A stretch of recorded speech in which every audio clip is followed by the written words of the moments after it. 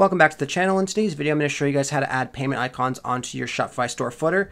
Very easy and simple to do. So first things first, you want to make sure the payment icons are enabled. So we're just going to go to the online store and then over to themes. And then you just want to go over to the theme that you have enabled right now. So mine will be Brooklyn. So I'm just going to go to customize. I'm going to just give it a second to load up here. Once it loads up, you just want to go over to footer. And then just make sure that you have under payment methods that your show payment icons is enabled. That's this stuff right here on the bottom. Now to change what shows here, I'll show you guys where to change that, because basically all that's going to be here is what payment options you do have available. So after you leave this page, you can go back to your home page. You can go down to the settings in the bottom left corner and then go to payments. And this is going to basically show you all the payment options that you have on here right now. This store is set up with Shopify payments. So I'm just going to click on manage.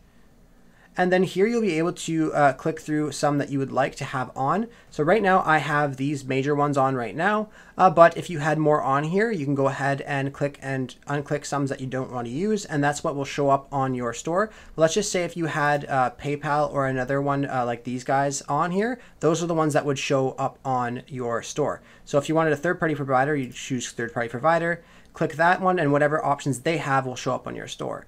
Anyhow, I hope I was able to help you guys out with showing you how to add payment icons onto your Shopify store footer. If this was helpful to you, be sure to leave a like on the video and subscribe for more. Thanks for watching.